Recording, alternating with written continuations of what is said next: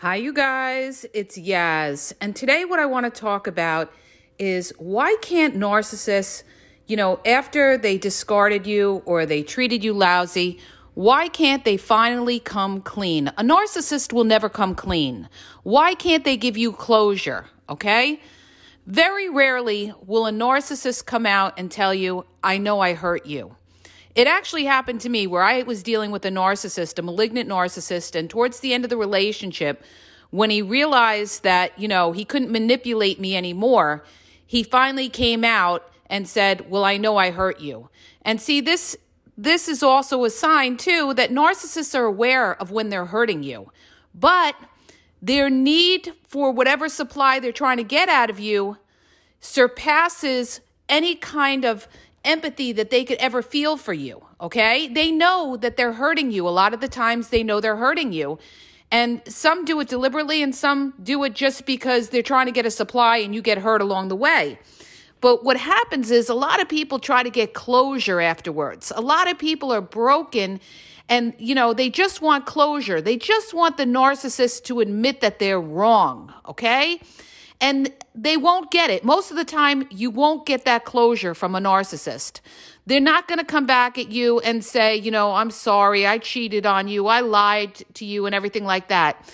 They will deny to the end, okay? Why? Because they don't want to face shame. And they also want you to have that doubt in your mind that you're wrong, okay? And they also want everybody else to look at it like you're crazy for assuming that they did something wrong to you. See, narcissists are very worried about their image. They can't deal with shame. So if they were to admit to you that they did something to you that, was shameful, then they're worried that you're going to go around, you're going to talk about it, it's going to make them look bad, that there's something wrong with them.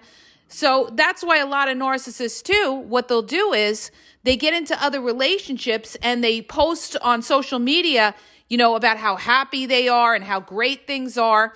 It's all a facade to try to make you look bad, that there was something wrong with you. That's why the relationship didn't work out. Now look at me. I'm with this person and I can be in a healthy relationship. So the problem wasn't me. The problem was you. And this is what a narcissist is going to do. They're going to try to pin it on you that you were the problem for whatever toxic behavior they did. And understand this, whatever a narcissist does, they will project it onto you. So if a narcissist is a liar, they're going to call you a liar. If a narcissist is cheating, they're going to accuse you of cheating, all right? That's why I tell people, if somebody accuses you of cheating and you haven't given them any reason to think that you've cheated, chances are that that narcissist is cheating on you, okay? And what they're going to do is they're going to project that shame onto you and accuse you of cheating, and it also deflects any kind of blame off them, okay? So that you sit there and you're defending yourself. Now you're defending yourself when it should be the narcissist who's defending their self. But what a narcissist does is their greatest defense is an offense. And this is why they always flip the blame on you. And they will drive you crazy unless you can spot what they're doing.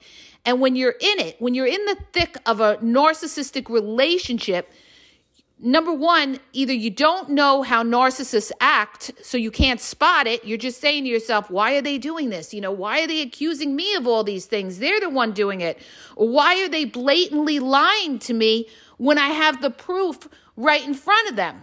And you could have the proof right in front of a narcissist, and they still will blatantly lie and say, it didn't happen, or you've got it wrong, or, I don't know where you got that from, so your friend saw me cheating or something like that. Your friend's just trying to start trouble. They'll have something to say about anything to refute your argument, okay? So they will never take ownership. They will never take accountability, and you will never get that closure.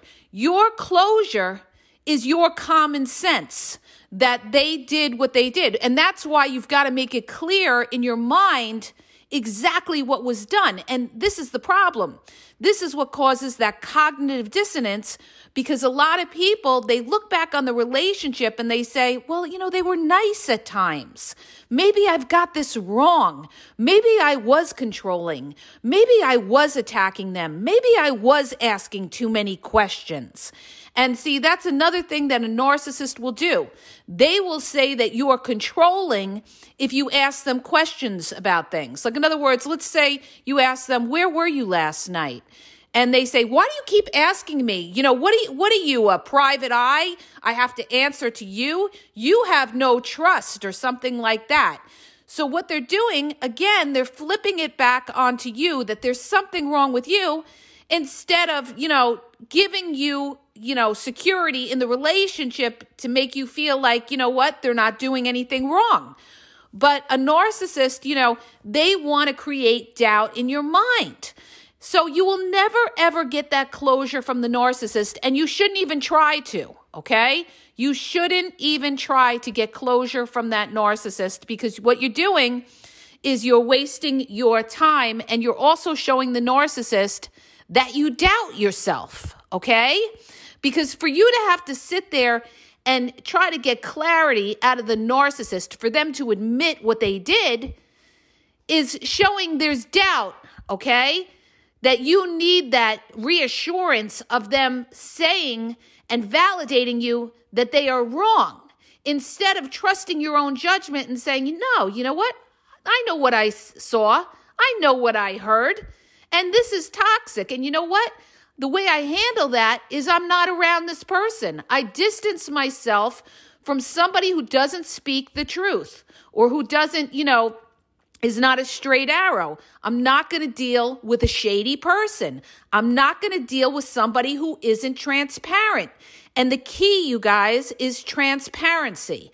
So when you're dealing with somebody who cannot answer a question, straight question, yes and no, and you've got all this word salad, or they deflect to another, issue or something like that, they get off topic, you're dealing with a shady person, because they're not answering you outright, okay? They are, deflecting so that they don't have to answer the question, and they're trying to confuse you. They're trying to confuse your mind, all right? So you've got to know your facts. You've got to be focused when dealing with a narcissist, and you've got to know your boundaries, what you'll accept and what you won't accept. And what you'll accept should be that you should be respected, so that if you're treating a person a certain way, they should reciprocate in the same manner. And if they can't, then you don't need to be in a relationship with somebody like that, because that's not somebody who's respecting you, and that's not somebody that can love you, okay? If they can't respect you, they can never love you. And that's when I get into this topic where people say, but I love the narcissist. What did you love about the narcissist? They lied to you. They gaslit you. Some of them cheat. Not all narcissists cheat, but some of them cheated on you. They played games with your head. What is there to love about that narcissist? No, what you loved was when the narcissist was nice. Or what you loved was the fact that you were very attracted to that narcissist, maybe sexually attracted to that narcissist, and you loved that chemistry that you had with them because they were playing into it. They were playing into it. But what is the intent? The intent with the narcissist is not about love. It's about something else. It could be about lust. They were lusting you. It could be about money. They were trying to get money out of you. It could just be the fact that they love that you're sweating them, okay? But let's get back to the topic at hand. When you're trying to get that closure out of that narcissist, when you find out that you finally realize, you know what, I'm dealing with a toxic person, you don't have to justify yourself to this person.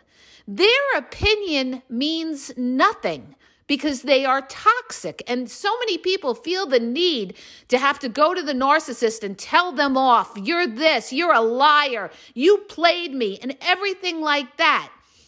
What you're doing is you're giving that narcissist satisfaction. Don't do it. What you do is you leave you leave a narcissist cold. That's the best way to leave a narcissist, is cold and confused, okay? Let them wonder why you left them, okay? Not that you have to sit there and explain yourself to them of what they did. They know what they did. You don't have to point it out to them of what they did, okay? And what you're showing when you walk away cold is that they are no longer important in your life, okay? That it is done. It's a wrap. You're moving on in your life and you're focusing in on your future and you're building relationships with other people that will make you happy. You leave them in the dirt where they belong, in the dirt with their secrets, and especially a covert narcissist. I had done a reel on this, and it's so true. When you deal with a covert narcissist, and if you have a lot of experience like I do, because I've dealt with so many of them, not just ex-romantic partners, I've dealt with them in family, I've dealt with them in friends, I've dealt with a lot of covert narcissists. That's why I know it like the back of my hand. Any covert narcissist that you deal with is going to have secrets that they withhold from you. And you won't know it at the time of the relationship that you have with them. Later on, you'll find things out about them. Like, for instance, one of the covert narcissists that I dealt with, I didn't find out till over 10 years later that this covert narcissist was hiding money, okay? I didn't know that this covert narcissist was triangulating with their family and keeping secrets, okay? That's one covert narcissist that I dealt with, that I was married to, and in a relationship over 13 years, there were a lot of secrets, okay? When I had a covert narcissistic friend who pretended to be my best friend, I didn't find out till later, years later, that she was, sexting with somebody that I was dating. I didn't find that out till later, okay? So covert narcissists always have secrets. And the other reason that they have secrets is because it makes them feel superior to you. They know something that you don't. See, narcissists are all about deceit. They love deceit. They think they're clever. They think they're smarter than you because they're shady. And when you're a transparent person, when you're a truth teller, okay, you speak the truth, they look at you like you're a sucker because you wear your heart on your sleeve and you show your hand, whereas they're more clever because they don't tell people what they're thinking. That's the covert narcissist. They don't tell you what they're thinking. They only give you drips and drabs, and you see that blank look on their face where they're not going to divulge to you what they're truly thinking. A covert narcissist will never let you know what they're truly thinking. They hide their feelings, but you'll know it later on because they plot against you and they talk about you behind your back. And that's when you're going to be able to spot it and say, this person's a shady person. They're not in my corner. They don't have my back. They're smiling to my face and stabbing me in the back. And that's exactly what a covert narcissist does. They smile to your face and then they stab you in the back. So the point of all this, you guys, is that when you have a falling out, okay, and you feel like, you know what, I just want to let them have it. I just want to tell them off. They don't care, number one. They don't care. It's not like they're going to sit there and they're going to, tell you, oh, I'm sorry and everything like that. They'll never admit that they did anything wrong because they can't face shame. They're always going to flip it on you and say that you're crazy, you're sensitive, you take things to heart, you're negative, you're always bringing things up from the past. And let me bring this one topic up, okay, because it's a hot topic. People talk about, and it's a common thing that narcissists do, they always say, you keep bringing up the past. Why can't you just let the past go? Well, when you acknowledge what you did in the past, then you'll let it go. But the narcissist is not acknowledging what they did in the past because they don't want to face shame and they don't want to answer to you. So they rather just let it go so that they never have to, face the, accountability or anything like that. So narcissists love to do that. Oh, why do you keep bringing up the past? They love to sweep things under the rug, and especially the covert narcissists do this all the time. And when you keep bringing up the past, they're going to say things like, oh, there's something wrong with you. You just can't let things go. Oh, you're so sensitive. Oh, you're crazy. Oh, you need mental help or something. No, okay? I don't need mental help. I need you to take accountability for your actions. Okay? And this is exactly what they'll do. And this is like, they'll also say you're an angry person because you get passionate about it because you're being lied to. But your feelings are justified. Understand that. If you're feeling a certain way, there's a reason you feel that way. If you're angry, it's because you're hurt, because that narcissist has hurt you. So your feelings are valid. But a narcissist is going to try to invalidate your feelings and say there's something wrong with you, and it's all deflection so that they don't have to take accountability. So back to the point at hand. When you're trying to get that closure from the narcissist, don't do it because you're going to give them satisfaction. Not only will they not care, you're going to give them satisfaction because they got to you. Even if a narcissist gets to you, and it's so easy for them to trigger you. That's why you go no contact, because these people will always trigger you, all right? But they will constantly trigger you. You have to stay in control of your emotions, and especially if you're going through a wicked divorce or something like that. You want to stay calm in a courtroom so that, you focus in purely on the facts. And I tell this to people that are co-parenting with a narcissist, which I've had to do over 17 years, all right? So the bottom line is you stick to the facts, okay? You're not going to get your emotions into everything. You're going to stick to exactly what the children need, all right? And you want to look stable, and especially in front of a judge. You don't want to look like you're falling to pieces or you're emotional, that you can't handle things. You want to show confidence, you guys. If you want to cry behind closed doors, that's one thing. But don't ever let the narcissist know you're sweating, because they thrive on that. They're like sharks that smell blood. So never let a narcissist know that they got to you. And this is another reason why your closure should just be walking away cold. Because when you have to confront the narcissist and you're letting them have it, just you letting them have it is giving them supply that now they know they upset you. And that makes a narcissist feel good. They upset you. Why? Because it shows you care. They got to you, okay? They have that power of getting to you. So you show that narcissist they ain't nothing, okay? They're nothing. If anything, you put on a smile and you live your life and you live your best life, and you don't give that narcissist 1 ounce of space in your mind. You have to refocus your brain and say to yourself, you know what? Let me not waver here. I know this person is toxic.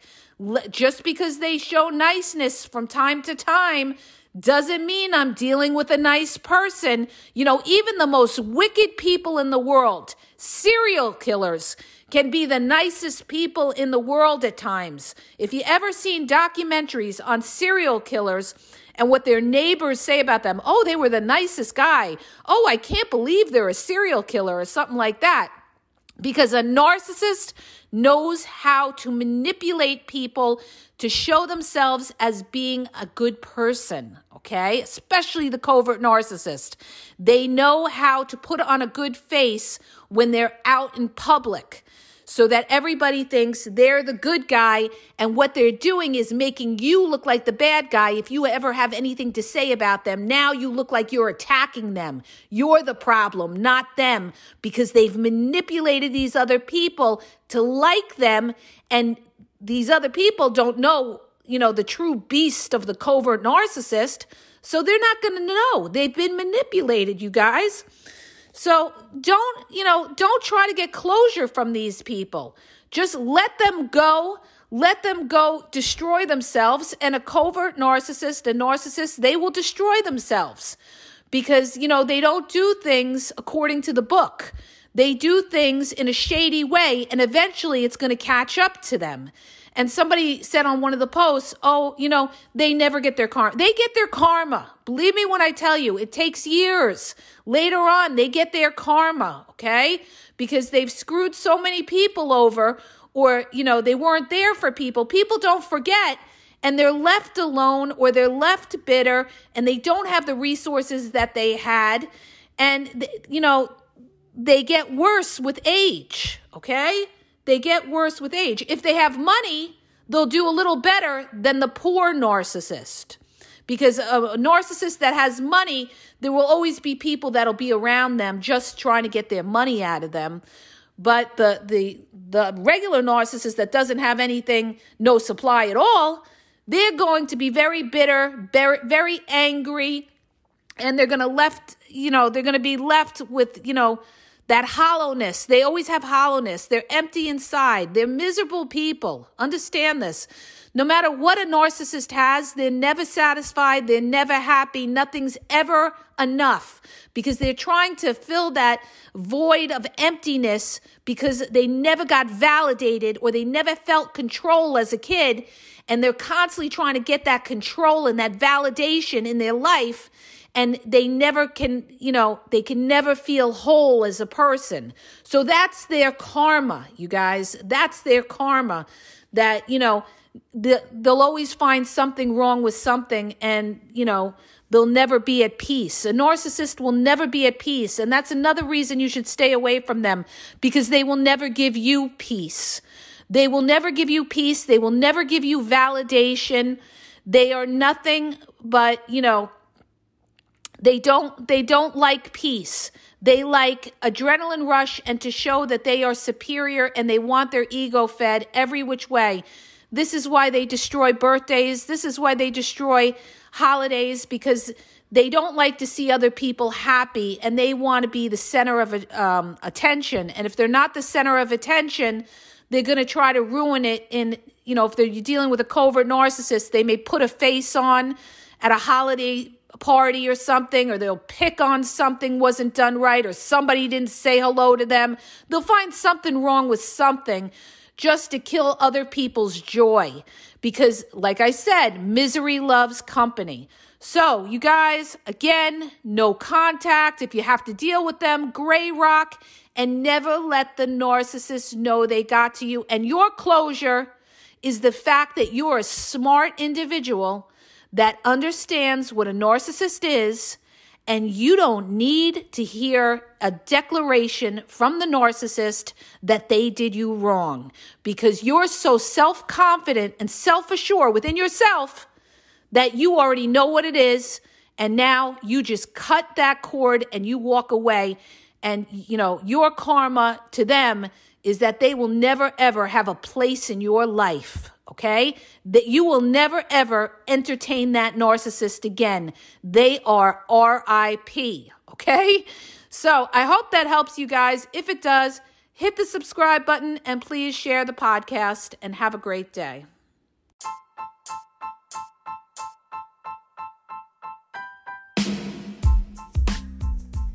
If you guys are having a problem in your dating or relationship, or you're dealing with somebody maybe that's narcissistic, you don't know if they're a narcissist, or you're just having problems, you're in a toxic relationship, and you need some clarity on it, go to the link in the podcast description for my website where I offer email and phone coaching. If you have a quick question, just a quick question, and you want to get a video sent back to you answering your question, there's also a link there for Vizio where I will send you a personalized video answering your question.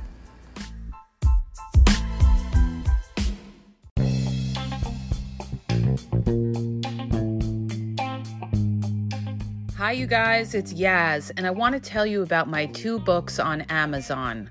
The first book is Regain Your Power. It's all about power and relationship. Who has the power in the relationship? And it goes into all of that, okay? The other book is Signs He's Not Into You, He's Wasting Your Time, okay? Check it out. It gives you a lot of good clues as to whether you're with somebody who's a real one or somebody who's just going to waste your time. You could read them both with Kindle's free trial membership. So check it out. Link is in the podcast description.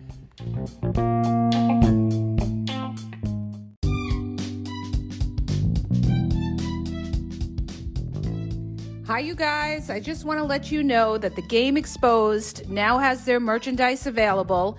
Check out the link in the bio, and you could go check it out. There's cool hoodies, cool sweatpants, cool hats. So go to the bio for the link.